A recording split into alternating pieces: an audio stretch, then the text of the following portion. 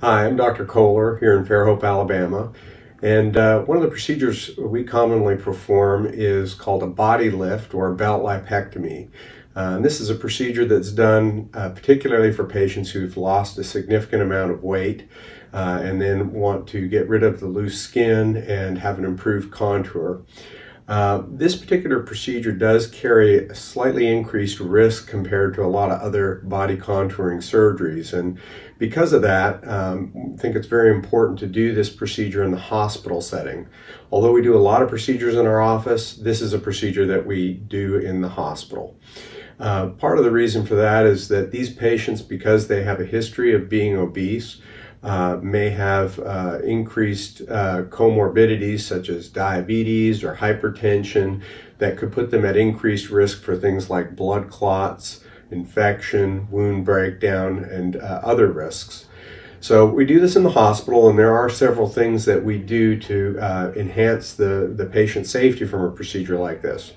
One is we do what's called an enhanced recovery after surgery protocol, which is a cocktail of medicines that we give patients so that we can reduce their narcotic exposure, get them up and walking more quickly after surgery, and also get them out of the hospital more quickly. Also, we take special precautions such as warming the patients prior to surgery and during surgery to ensure that they don't get cooled in the surgery, which can also put patients at increased risk for infections and blood clots.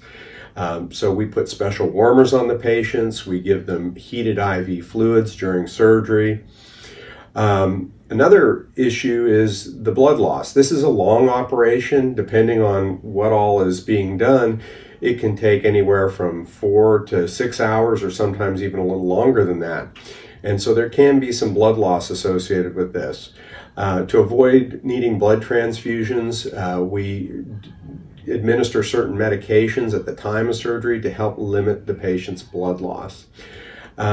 Afterwards, these patients were kept in a hospital setting so that they can be monitored by the nurses, make sure that they're getting up and properly moving, and also so we can get them out of the hospital as quickly as possible. Overall, this procedure is a very safe operation, provided that we've taken the time to take all these special precautions and also to make sure that the patients are optimized for surgery. So even the things we do before we even make the decision to do surgery, making sure their heart is good, their lungs are good, will ensure that the patients have a safe experience. So thank you very much, and if you want to learn more about body lifts, check us out.